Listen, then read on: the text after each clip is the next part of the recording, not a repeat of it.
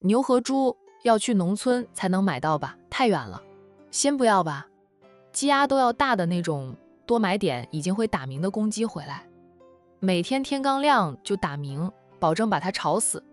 沈小军应着，好，这件事包在我身上，保管给你办得妥妥当当的。就是不知道海童把战印的大别墅变成动物园，战印是否会妥协？不过彤彤、战先生战骗子会妥协吗？况且他这名下肯定还有其他别墅的，他会不会把你就换到另一栋别墅去？海童默了默后说道，我也不知道他会是什么反应，反正他不让我好过，我也不让他安宁，感觉你们俩现在成了仇人一样。海童苦涩，没有接话。我跟苏南说了，让他多劝劝战先生，那苏南又跟我说，让我多劝劝你，说战先生那样骗你也是情有可原的，谁叫他是首富战家的大少爷呢？怕别人图他的钱，才会隐瞒身份考察你的人品。沈小军说道，我拒绝了他，他是战先生的死党，自然是站在战先生那一边，替姓战的说话，我是你好闺蜜，我得站在你这一边，彤彤，不管你做任何决定，我都支持你，站在你这一边。海童沉默了一下后说，他一开始隐瞒身份是能理解，可是后面我们夫妻俩有了感情，有了夫妻之实，他还一直在骗我，这才是让我愤怒的呀。我甚至都不敢相信他对我的感情了，谁知道是不是也在骗我的？他说的话就没有一句是真心话，满嘴的火车大炮，骗死人不偿命呀。还有他和小飞的事，小飞知道我和他是夫妻后会怎么看我？那沈小军说道，这个怪不了你的，你又不知道他的身份。小飞在我们面前也是说战少，可没有说过战印的名字，谁知道他痴恋的战少就是你家战先生呢？他就叹口气，小飞回来后知道这一切，我也猜不到他会是什么样的反应。彤彤，幸好你和小飞成了表姐妹，有这一层亲戚关系在，可能会好一点吧。海童想说亲兄弟都有反目成仇的，更何况是表姐妹啊，但又觉得商小飞不会因为这件事与他反目成仇，毕竟他是被欺骗的那个。现在我也考虑不到那些，我想的是我什么时候能从这里离开。那沈小军给好友送上了万分的同情，战印在处理感情危机的手段及法子，让沈小军不敢苟同，连苏南都觉得他的方式不对，偏偏他现在谁的劝都听不进去，一味地认为他只要把海童留在身边，海童就一直是他的妻子，不会离开他。他有胆子欺骗海童那么长时间，却没有勇气面对坦诚后的后果。那个被称为管城最优秀的男儿，此刻在沈小军眼里，高大优秀的人设早已崩塌。原来啊，再优秀的人呢，也会有缺点。咚咚，敲门声又响了起来。彤彤，你房里没有你的换洗衣物，我帮你送过来了，你开门出来拿，好吗？要不开门让我给你送进去。战印那带着讨好的话隔着门传进来。海童对好友说道，小军，改天再聊，那骗子老在敲门，我出去瞧瞧。好呀。海童结束与好友的通话后，端着冷冰冰的俏脸自沙发上站起来，就走去开门。老婆。门一开，对上战印那张俊脸，他马上就堆起了讨好的笑容，但他平时总是板着脸，表情严肃，很少会笑，此刻挤出来的笑容让海童觉得太虚假。老婆，我给你送换洗的衣服过来了。战印双手奉上了2套衣服，一套是睡衣，一套是让海童明天穿的，我帮你拿进去。海童不让他进房间，自己拿过了衣服后往后退了2步，砰一声又把房门关上了，并再次反锁上房门。他没有走开，站在门口当守门神，同时也在心里算着时间，彤彤会开门找他的。果然没2分钟，他听到了里面开锁的声音了。他马上挺直了腰肢，俊脸上再次堆起了笑容。在海童拉开房门那一刻，他笑着，柔声叫喊：“老婆，还有什么需要呀？你尽管说，我今晚为你服务。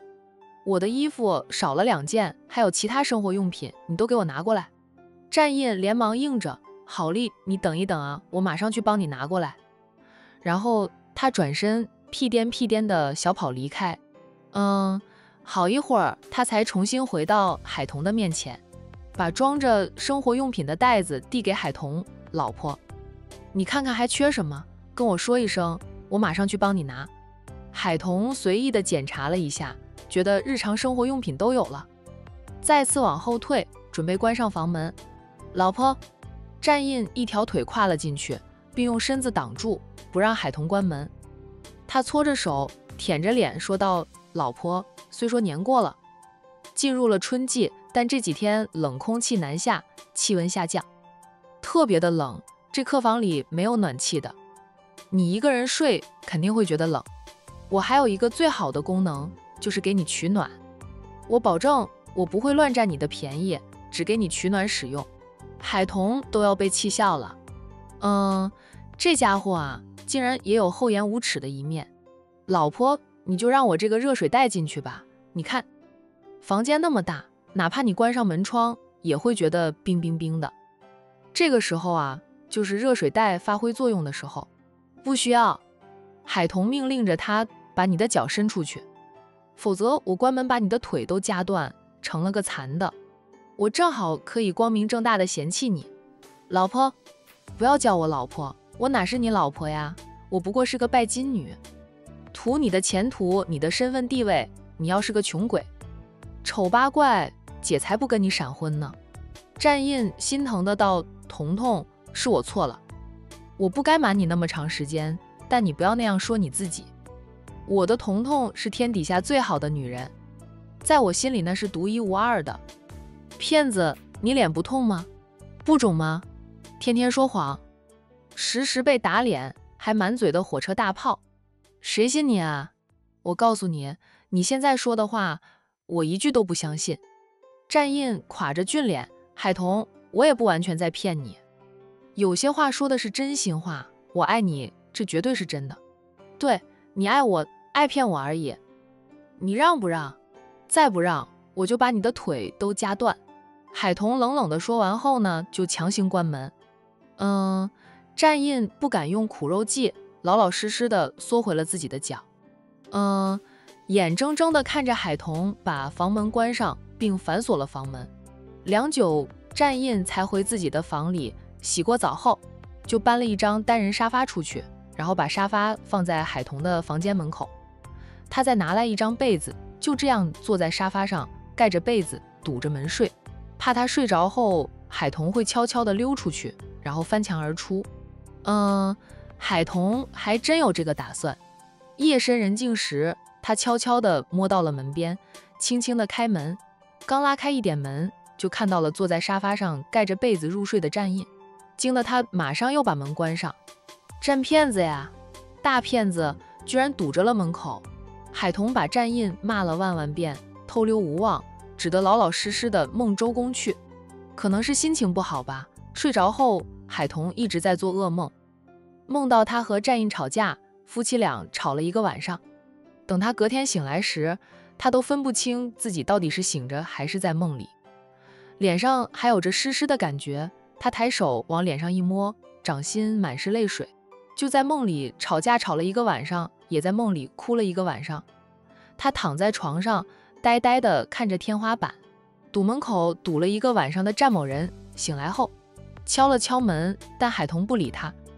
他在门口站立了很长时间，才把沙发搬回房里去。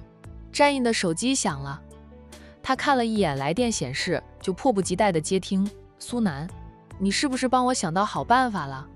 快告诉我，我该怎么做，彤彤才会原谅我，不跟我冷战？苏南，我现在挂电话来得及吗？战印一脸黑线。战印，你们夫妻俩的战况怎么样了？我觉得吧，沈小军的建议挺好的，他和嫂夫人10几年的朋友了，相互间很了解对方，你要不就让嫂夫人回他姐家里住几天，冷静冷静。你要做的也不是软禁他，而是学会怎样尊重他，信任他，理解他，把你那该死的以你为中心的霸道收起来，你们俩才有机会和好如初。就是让战印自己磨掉他霸道固执的棱角，学会真正的去爱一个女人，尊重她，信任她，理解她。否则呢，他夫妻俩只会越闹越狠。嫂夫人是个独立性很强的女人啊，她不喜欢你这样的行为，也不可能会像别人那样只围着你打转。战印，你要改变的不是嫂夫人，是你自己啊。战印黑着脸不说话。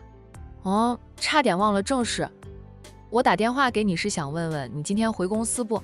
现在已经8点多了，你给我个准话吧，我好回答商无痕，他在贵宾室里等着你了。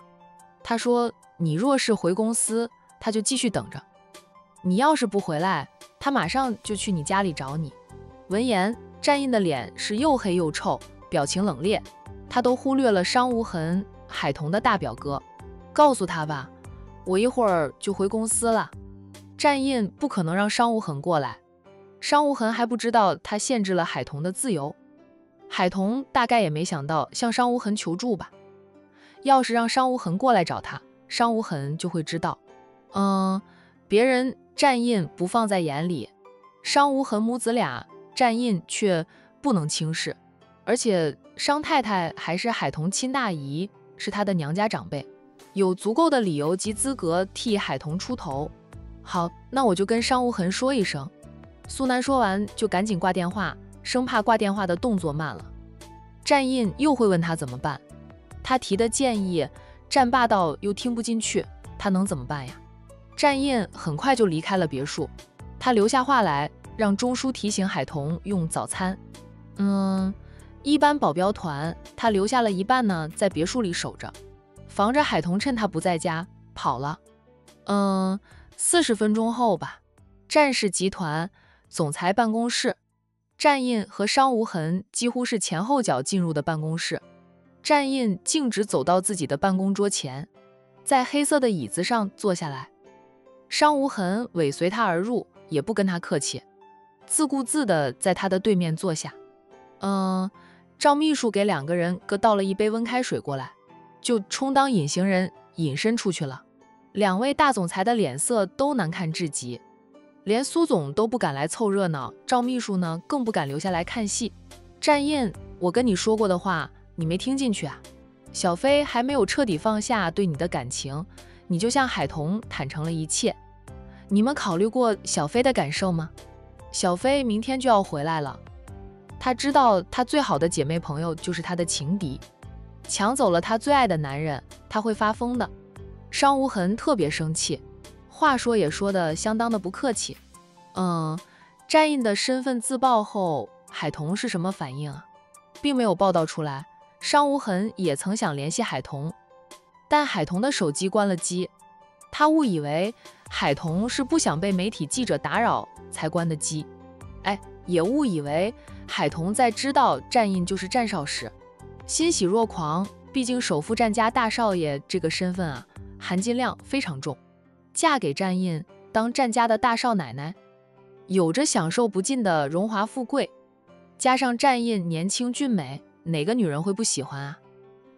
故而此刻商无痕指责战印时，就连海彤都带上了，觉得小表妹只顾着夫妻恩爱，忽略小飞的感受就算了，还往小飞的伤口上撒盐。商无痕最心疼妹妹了。战印冷冷地看着他，冷冷地道：我和海彤的婚事是我们2个人的事，与你妹妹无关。我想什么时候坦诚就什么时候坦诚，需要顾及你们的感受吗？我考虑商小飞的感受，又谁来替我考虑啊？我不曾给过商小飞承诺，也没有接受过他的感情，我不欠他的，我为什么要考虑他的感受？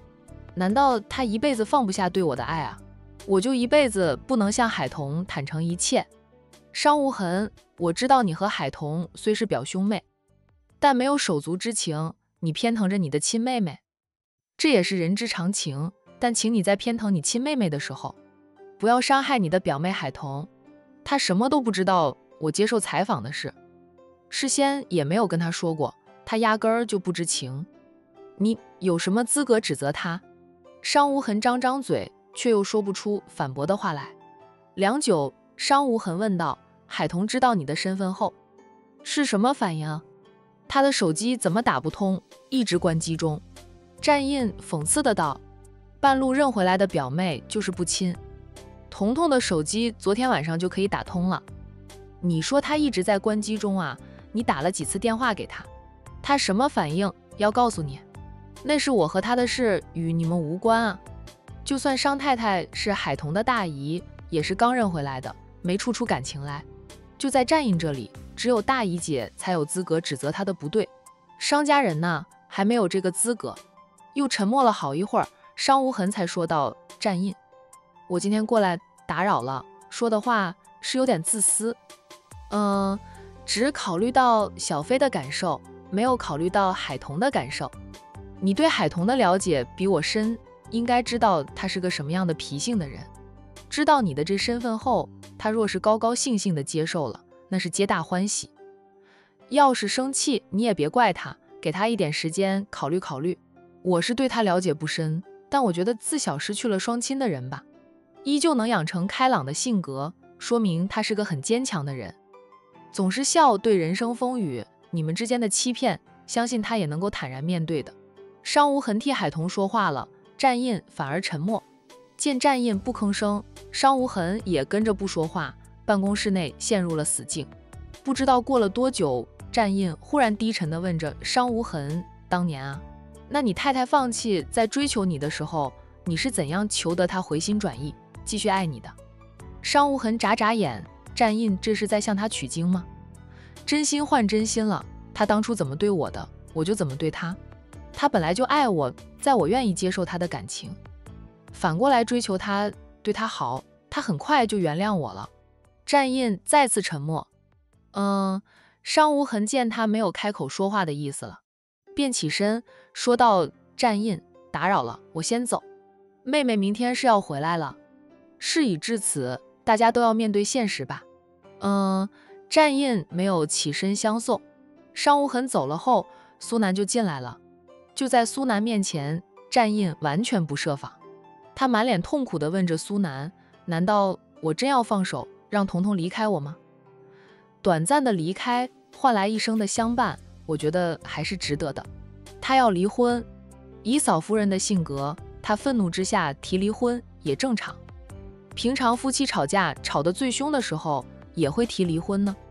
他只是提了，但你们离了吗？你们连民政局都没有去，不过是提了提而已。你看现在的小情侣，一吵架就说我要分手，你们这样不就等于吵架吗？闹点矛盾吗？说了点气话，你就当真了？战印烦躁地扒了扒头发，说道：我怕他一走就不回头。如果是2个月前，我相信他会爽快的离婚，一走不回头。但现在吗？我认为他不会干脆利落的离婚走人。感情呀，可不是那么容易放下的。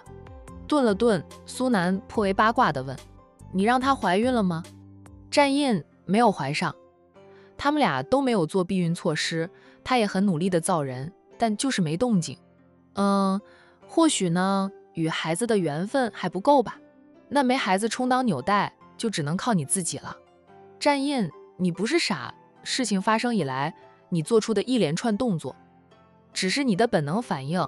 你扪心自问，如果你是海彤，被骗后再遭到他的软禁、批晕，你是什么样的感受？现在不是讨论你骗不骗他的问题，这个问题说大不大，说小不小的，主要是你在做错事后的一连串动作，让海彤心里难受。他要离婚，你怕，但你这样软禁他，就能阻止吗？那只会把你们的矛盾推到最高点。你别再软禁着他，分开几天，夫妻俩都冷静冷静。你冷静地想一想，后面如何做才能让海彤重新信任你？因为你这个欺骗让他对你没有了信任感，他冷静了就会想起你的好，想起你们一路走来的点点滴滴，还有他每次遇到困难时你在他身边的陪伴以及帮忙啊，这些都是你们夫妻生活的点滴。想起了你的好，你再努力努力，让他对你信任感恢复，不就破冰了吗？你一直软禁着他，他就一直想到你的缺点，想到你的欺骗，你为他做的事他都想不起来的。你也不要说他这样，很多人都这样。一个人骂另一个人的时候，肯定想到的都是对方的不是，所以他就会不停地骂，在骂人的时候，谁会想起对方曾经对自己的好，都是会短暂性失忆的。战印沉默不语，似是陷入了深思。战印，你好好的想一想吧，其实被欺骗，道个歉，被气上几天就能过去。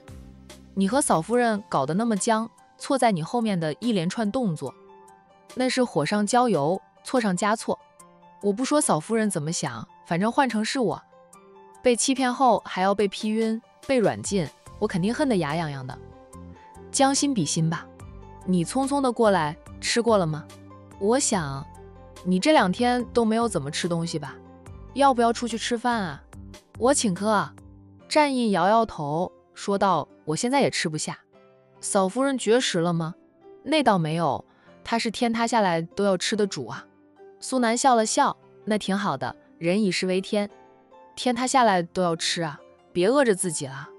他是觉得吃饱喝足了才有力气和我对抗，你别用对抗2个字，那像仇人似的，你们是夫妻，不是仇人，不过是闹点矛盾而已。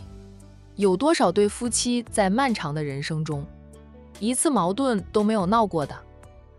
夫妻床头吵，架床尾和，慢慢就过去了。战印看着好友说道，苏南，你明明连正式的女朋友都没有，却可以去当爱情顾问、婚姻专家了。苏南笑道，我不过是当局者迷，旁观者清，事实上除了你们夫妻俩现在坑里，我们这些旁观者都很清楚的。战印，你的态度要改一改，那霸道的棱角磨一磨。嫂夫人就算现在提离婚都不可怕，因为你们没有付之行动呀。写张离婚协议书怕啥？只要离婚证没拿到手，你们都有回旋的余地，就看你怎么处理了。你现在好好想想，我出去帮你买点吃的回来，看看你，也就1天1夜的事，整个人都失去了以往的风采，整个人死气沉沉的，看得我都心疼了。哎，你怎么就不爱上我呢？你要是爱上我，保证你没有这些烦恼。战印抄起桌上的东西就朝苏南砸过去，忍不住笑骂，我正常的很，你少来拐我了，让沈小姐知道你想抱得美人归，没门。苏南看他笑了，说道，还知道笑，我就放心了。他走了，去给好友买点吃的回来。战印心头暖暖的，有苏南这个好友，他是3生有幸。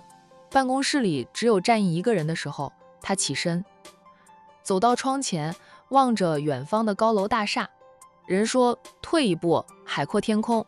他是否逼得太紧了？他往后退2步，是否就能够海阔天空呀？细细地品味着苏南的劝说，还有大姨姐的劝说，战印意识到自己这样做是真的在恶化他和海彤的关系。不管是大姨姐，还是沈小军，亦或是苏南，都在跟他说海彤不是会逃避的人，只不过他现在需要冷静冷静。大姨姐说，海彤现在如同他手里抓着的一把沙子，他抓得越紧，沙子漏得越快。劝说的人都在隐晦地提醒他，他过于霸道了。战印的手机响了，他看了来电显示是钟叔打来的，以为海彤出什么事儿了，他连忙接听电话。大少爷，大少奶奶的朋友沈小姐来了。她来做什么呀？沈小姐给大少奶奶送来了1卡车的鸡鸭。大少奶奶说她现在失去了自由，只能在别墅里养鸡，打发时间。除了鸡鸭，还有猫和狗，狗是2哈。我提醒大少奶奶说，大少爷你很不喜欢家里有多毛的小动物。大少奶奶像是听不见似的。战印默了默后说道，你跟大少奶奶说，我现在就回去，就再跟沈小姐说，暂时不要把那些小动物放下车，等我回去再说。好啊。结束通话后，战印叹口气，自言自语着，彤彤，我愿意包容你的一切折腾，但我更想和你相伴一生，不是这样相互折磨对方。那把手机揣回裤兜里，再看了2眼远方的天与地，战印做出了决定。他旋身离开了窗前，大步地走出办公室。赵秘书抱着一叠文件站在办公室门口。总裁，这些文件都需要你亲自处理的。赵秘书硬着头皮说道。战印瞟了一眼赵秘书抱着的那一叠文件，吩咐地道：送去给战一晨，让他处理。他要是不敢拿主意的，就让他找奶奶去，顺便跟他说一声，最近我可能会很少回公司。他也是战家的男儿，理应帮我分担一下家族企业的重担。赵秘书点头应允。总裁这是要放下工作，全心全意去哄总裁夫人了吗？战印吩咐了赵秘书后，大步地走向电梯。数分钟后，战印坐着他的专车离开了战氏集团。与此同时，赵秘书也敲开了副总裁办公室，把战印的话转述给战一晨。战一晨看着赵秘书抱着的一堆文件，绷了绷脸后便说道：放在这里，我处理好了再通知你来拿。谢谢副总裁。对了，总裁还说他最近会很少回公司，说副总裁也是战家男儿，应该替总裁分担一下家族企业的重担了。战一晨理解的道：知道了，你回去做事吧。他早就有预感，大哥会为了重新追回大嫂，把公司的重担移到他肩上。兄弟9人，就他和大哥是总公司的核心人物，其他弟弟们有些是负责分公司，有些负责酒店的运营，有些是完全不在家族企业内任职，而是自由创业。大哥没空，他就得顶上，谁叫他还是个单身贵族呢？听说奶奶最近到处帮他物色女友。战一晨莫名的抖了抖，看大哥跳进情网后，都失去了冷静，他还是继续单着的好。若有一天真要结婚了，他也会老实的告诉对方，他的真实身份呢，不会像大哥那样隐瞒身份。反正战印已经成了战家兄弟的前车之鉴，让他们在以后的恋爱过程中100%的老实真诚，绝不敢有半点欺骗女方的行为。苏南给战印买了吃的回来后，直到战印匆匆离开，他看看自己买回来的美食，嘀咕着，早知道他等不及，我就给小军送过去了，这都是小军爱吃的呢。战印给他买吃的，却买了沈小军爱吃的。苏南，你是真心的吗？战印以最快的速度回到了别墅里。一进别墅就看到了停在院子里的那辆大货车，货车上面全是鸡笼，笼子里都是鸡和鸭。战印从那辆车旁边走过，都被臭气熏得眉头紧锁，匆匆而过。大厅里呢，2个女人在说着掏心窝的话，不过听到战印的脚步声后，海彤就不说话了。那沈小军看到战印进来，起身客气地打招呼：战少，沈小姐来了。战印温和地回应着沈小军的打招呼，又客气地问：沈小姐想吃什么？我让人给你准备。谢谢战少，不用了。我就是给彤彤送些小动物过来。彤彤说在家里也无聊，想养养鸡，养大了还能卖了赚钱，生了蛋也能吃到自己养的家鸡蛋，有营养。战印看向爱妻，海彤绷着脸不理他。他看了他良久，才敛回视线，对沈小军说道：谢谢沈小姐，彤彤想养鸡是可以的，不过在这里养鸡怕是养不好。我们家有好几处果园，把这些小动物送到果园去，放在果园里养着更好一点。他走到海彤的面前，沈小军识趣的换位置，战印在海彤身边坐下，尝试的想握一握他的手，他拍开了他的手。战印眼底掠过了伤痛，却没有像昨天那样反应激烈了。他柔声说道：彤彤，你真的想养那些小动物吗？想的话，我让钟叔带路，你和沈小姐一起去看看咱们家的那几处果园。若觉得养鸡适合，就把鸡苗放在那里养。你想自己照料也行，让工人们照料也行。海彤皱眉，过年时我去你老家过年，没有看到你家里有果园。油油山庄旁边的几座山种了很多果树，那就是果园，那是我们战家的大宅。过年的时候我们住的是老宅，对于婆家冒出来的一个大山庄，海彤已经不觉得意外了。首付呢，就肯定是各行各业只要能赚钱的，他们都会涉及的。你肯让我走出这栋别墅了？海彤后知后觉地捕捉到了战印说那些话的重点。战印看着他，他也看他，夫妻俩四目相对时，海彤才正视到战印这2天的疲倦。他不好过的时候，他同样不好过。彤彤道歉的话，我说了无数次，但我还是想说，对不起，我不该骗你那么长时间，让你对我失去了信任。我不求你马上就原谅我，当做什么事儿都没有发生过。我只希望你能给我一个机会，让你对我重拾信任。还有，不要轻易提离婚，好吗？那样很伤人，除非是真的要离婚，否则吵架闹矛盾时提了离婚，很容易刺伤对方的心。海彤沉默了一会儿后，软了语气说道：“我现在心乱如麻啊，说的话做的事有可能会让我事后后悔。战印，我现在也不想和你多说什么，只希望你让我离开这里，让我回去冷静冷静。我们的婚姻以后怎么走，我也需要考虑考虑。正是我们之间的现实问题，你不用担心我走出这个门就远走高飞。我能飞到哪里去？我的亲人都在这里啦。况且我也不会逃避，逃避解决不了问题。”战印心情沉重的点点头，你跟着沈小姐走吧。我也需要一个人静一静啊。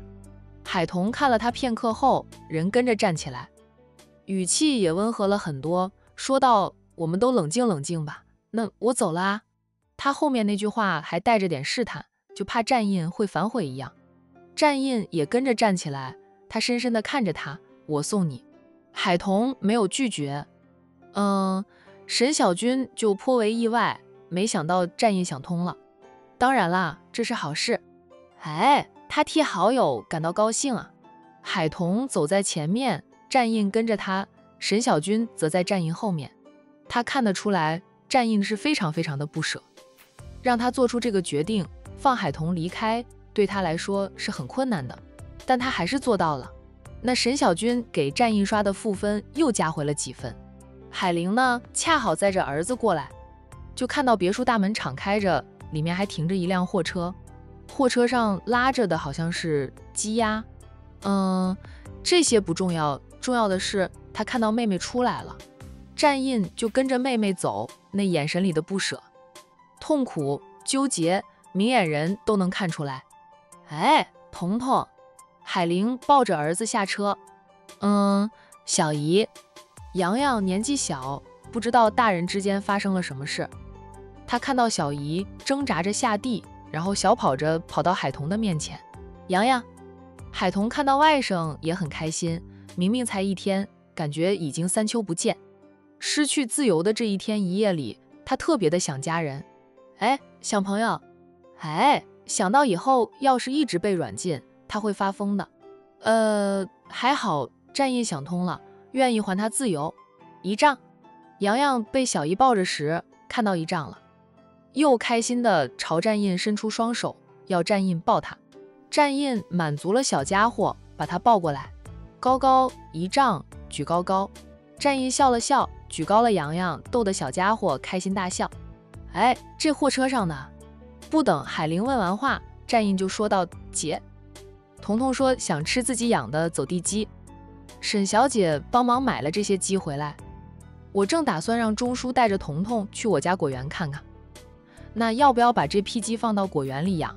海玲看着妹妹，狐疑的道：“无端端的怎么想到养鸡了？”海彤，买回来了，总要找个地方安放。海玲看看妹妹，又看看妹夫，明白这是妹妹胡闹，好像她忽略了什么。刚刚战印说什么来着？让管家带着彤彤去他家里的果园看看。这是给彤彤自由了。战印，我不过去了，让钟叔带着司机去你们家的果园就行。姐来了，我正好跟着我姐一起走。战印温和地道。你说怎么样就怎么样，他没意见。